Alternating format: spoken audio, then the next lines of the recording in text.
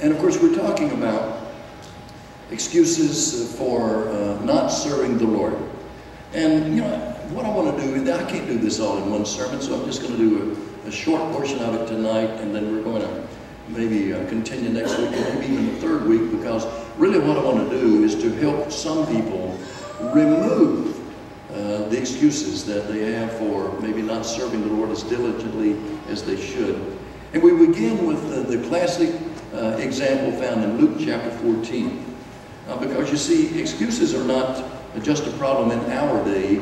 Excuses have always been a problem. And so we have some people here who have been invited by the Lord, and they just are not ready to serve. Now, in the first part of Luke chapter 14, the Lord has been talking about a great feast. And he talks about how that it's a wedding feast, and people are jockeying for positions of honor and wanted to be seated in the area where the most important people sit and all that. And so he finishes this parable in verse 14 of chapter 14 of Luke. And there was a man listening to this parable who said this in verse 15. When one of those at the table with him heard this, he said to Jesus, "Blessed is the man who will eat at the feast in the kingdom of God." Now, it's very common, especially in that day and time, for people to think of heaven as a feast. And he's not talking, although it does no harm to the text if he was thinking about the church. But more than likely, this man doesn't understand the church. He's thinking about life after this life, and he's thinking of it as a banquet, a feast, a wonderful, wonderful occasion. Now, that's how he senses that heaven is going to be. And so the Lord hears this man's comment, and he replies in verse 16. He says, "A certain man," and of course that man is God, and when you apply it to the spiritual meaning, "a certain man was preparing a great banquet and invited many guests." Now, history says that the custom was to accept or reject an invitation, not knowing when the day of the banquet would be. You accept the invitation in advance, and it was a great insult to accept an invitation and then not show up. And so he says that this man who represents God plans a feast, and he invites many guests. Verse 17. At the time of the banquet, he sent his servants to tell those who had been invited to come, for everything is ready. Now, those servants there represent the Jews who were first invited to come to the feast. But they all alike began to make excuses. And really, they were making false excuses, okay? Because who buys land without ever even going to look at it? Buying land sight unseen.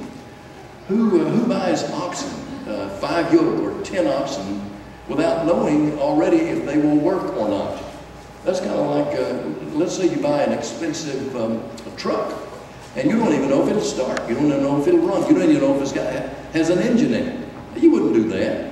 But they're making excuses like, oh, I don't even know if who is invited to the feast and won't take their brand new bride with them to the feast? Who is this guy who's not willing to take his beautiful, young, new bride to a feast? And so these are false excuses. And so here they go. They all, verse 18, they all alike began to make excuses. The first said, "I have bought a field and I must go and see it. Please excuse me." Another said, "I have bought 5 yoke of oxen and I'm on my way to try them out. Please excuse me." Still another said, "I just got married. Well, I can't come." The servant came back and reported this to his master. Then the owner of the house became angry and ordered his servants to go out quickly to the streets and alleys of the town and bring in the poor, the crippled, the blind, and the lame. Now these represent the Gentiles, because the Jews did not receive the gospel, did not receive the Lord, and so he goes to the Gentiles. That's folks like you and me. "Sir," the servant said, "what you have ordered has been done, but there is still room." Then the master told his servant, "Go out into the roads and country lanes and make them come in, so that my house will be full." He wants a lot of people in heaven. You get that drift? He wants a lot of people to be in heaven with him. So he says, verse 24, I tell you, not one of those men who were invited will get a taste of my banquet. Why? Because they had insulted him in the most, you might say, insulting or in an intimate way. And so, what are some excuses that people use these days, common excuses, that keep them from serving the Lord? And so I've just picked out a few for us to get started on this series tonight. And one of them is that I can't see God. Simply meaning, I'm not sure there is a God. I don't know if I can believe that there is a God. Oh, really? Can you really not believe that there is? And when a person says that, here's what a person is saying. They are saying that they think that humanity, that they themselves are as high as creation goes, that there's nothing beyond a mere mortal human being. Isn't that a discouraging thought to think? That there's nothing higher than us, that we are it, that we are the ultimate, that we are the epitome of existence, that there is nothing after us or above us or beyond us. Now it's true that we can't see God because God is so wonderful and great and majestic that He is a spirit. And a spirit, of course, is not something that is seen with the physical eye. So that's why the scripture says in John chapter 1 verse 18, no man has seen God. And yet Jesus said this. He was talking about spirit, and he was talking about being born again of water and spirit.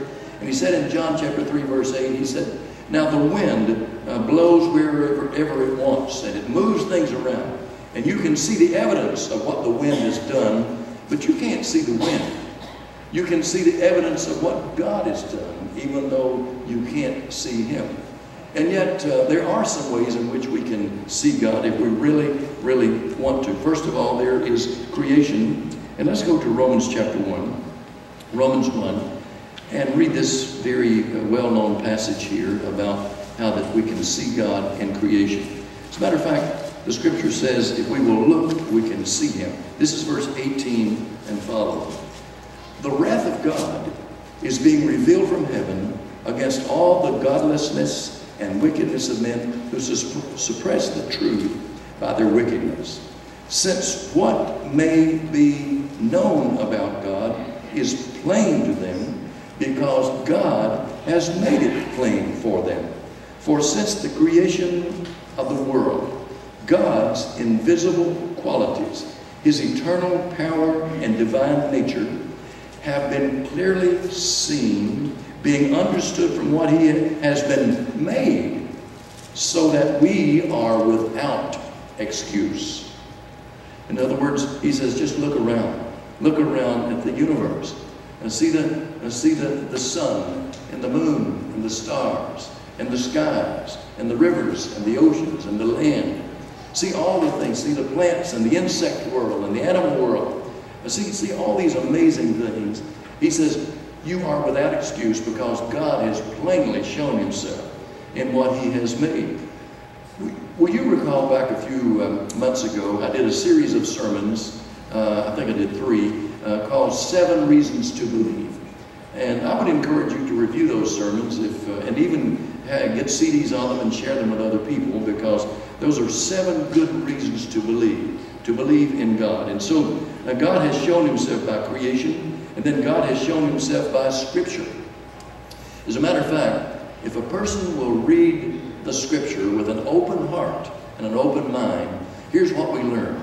We learn that God has revealed Himself to us in the form of Jesus Christ. We read in John chapter 14, verses 8 and 9, that Jesus said, if you see me, you see the Father. In other words, Jesus was God in flesh. And we see how that He conducted Himself. We see how that He, His attitudes, the way He handled life here in this world in such a godly way. And so we can see God if we want to by getting to know Jesus Christ, and we find Jesus Christ in the Scripture. We can see God in humanity because the Scripture says in Psalm 139, and I would encourage you to read the whole chapter. There's a lot said there about God, how that He's omnipotent and omniscient and omnipresent. But he also says in that psalm that human beings are fearfully and wonderfully made. You know, I've been impressed with how many doctors that I have, I'm talking about medical doctors, that I have become acquainted with who believe in God. I've been impressed by how many doctors believe in prayer. Before, like if they're surgeons, they encourage people to have their preacher to come in and pray with them before they have, because doctors have this wondrous sense of the amazing, this thing called the human body, this machine that no doctor, maybe a doctor can repair, but no doctor can create, and they are amazed. And they have this sense that there is a creator that has made this amazing, amazing body. The scripture says in 1 Thessalonians 5:23 that we have body, soul, and spirit. Talking about a human being. Body, soul, and spirit. We are three-dimensional. And so I'm saying this. Saying we can't see God can be an excuse, but it's not a legitimate excuse. It's not an excuse that will work on Judgment Day. You can't show up at Judgment Day, and we're all going to be there, and say, Lord, if you don't mind, give me a pass because I never could see you. You think that'll work on Judgment Day? When we've been exposed to all the evidences that God is alive and that He's real and that He is keeping us alive and that He's not very far from us. Acts 17:27, that He's near us. Jesus said, if 2 or 3 of you will meet together in my name, I'll be there with you in the midst of you, Matthew 18:20. And so you can try. I can't see you, Father, but you can't get by with it. It won't work. And then there are people who use this excuse. I can't trust the Bible. Who wrote the Bible, they'll say. And sometimes they'll do it with a sort of a, skeptical smirk on their face. Well, 40 different individuals wrote the Bible. But the scripture says that they wrote the Bible because they were inspired of God to do so. Let's read, and this would be 2 Timothy. 2 Timothy chapter 3, verse 16 and following. All scripture is God-breathed and is useful for teaching, rebuking, correcting, and training in righteousness, so that the man of God may be thoroughly equipped for every good work. And so he says all scripture is God-breathed. Now the Bible was written over a period of about 1,500 years by 40 different writers. Most of them never knew each other. They didn't live in the same century.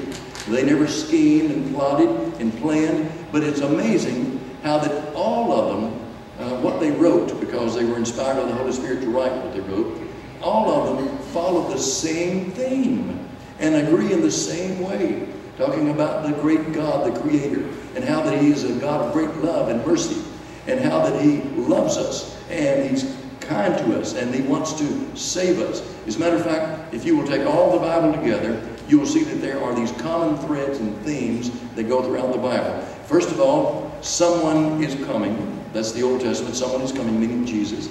And then the Gospels, the theme is someone, that someone is here. And then the rest of the Bible is that someone is coming again to take us home. And so it's all about that someone. And that someone is Jesus Christ, the Son of God. And so the Bible says in Psalm 119, verse 105, your word is a lamp to my feet and a light to my pathway. And here's what this means. It means that if we will live according to the Bible and what the Bible teaches us, and if we will learn to rightly divide the word of truth, that's 2 Timothy 2:15, which means you don't get mixed up and try to live under the law of Moses, because that's been nailed to the cross.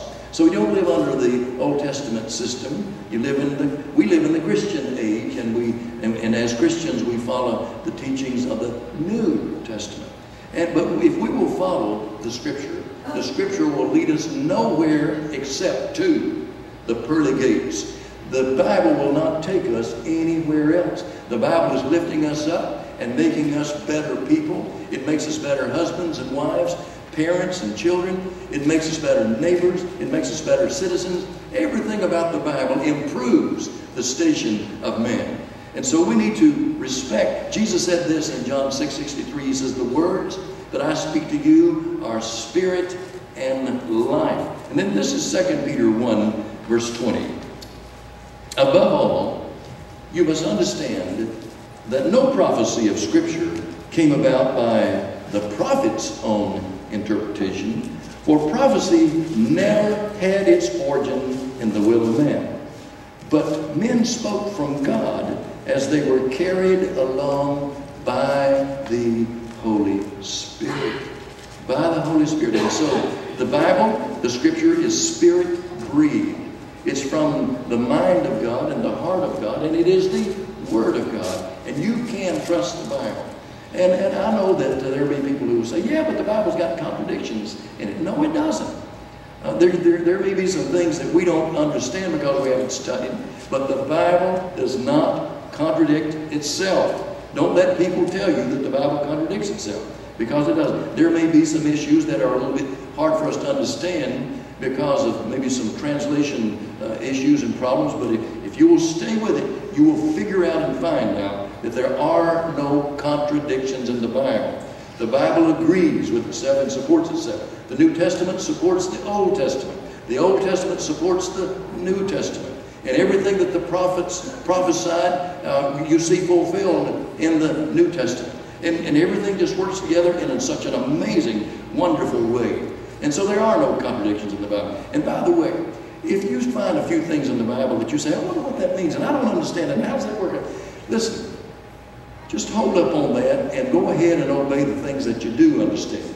If you will obey and believe and trust the things that you do understand, you'll be on a spiritual journey that'll help you to understand some of the things, perhaps in time, that are difficult for you to understand right now. Somebody else might say, but the Bible and Scripture doesn't support science.